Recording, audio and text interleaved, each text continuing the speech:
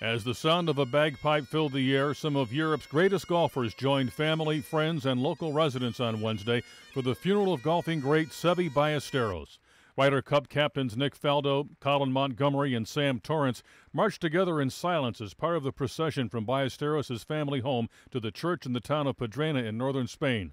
Ballesteros' oldest son, Javier, carried the urn holding his ashes.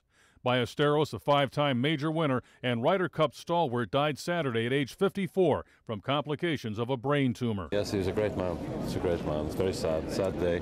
It's a beautiful send-off for him. He was so young. Fellow golfers credited Ballesteros for growing the game, especially in Europe. For European golf, especially, what he done, he got our tour to what it is today, and he put Europe on the map, really, traveling around the world, especially to America, and part of the Ryder Cup is one of the biggest events in the world now, and that's because of Seve, really, and the Europeans joining us. Others, like Hall of Famer Nick Faldo, credited Ballesteros with putting certain shots in his bag. The whole of my career, there were certain shots I used to play that were Seve, me imitating Seve, how he put his hands low and how he'd make his swing.